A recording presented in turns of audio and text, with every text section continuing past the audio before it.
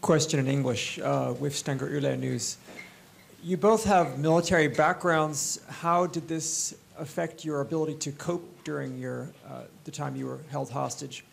And question for Atte, what did you learn about terrorism during your experience that you can use in your own research?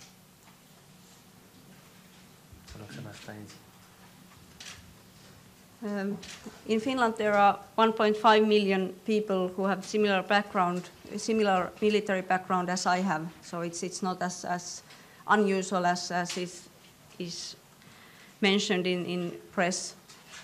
For me personally, the training that I have received in military helped me to cope with this situation. So it was useful for me. For me too. It's quite obvious that it's in the military we often get put into stressful situations, and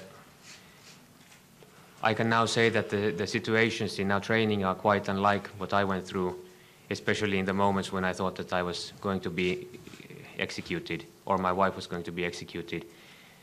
But I think it does help somewhat that you have these mental processes that are already there. So I wouldn't want to call it acclimatization, but it's maybe a bit similar mental acclimatization. With regards to your question about my knowledge, what I gained, this is not foremost at the moment in my mind. Of course, my research is at the moment in the background. We are very, very thankful for the authorities, for everybody who has done anything, even just thought about us during our stay in this captivity.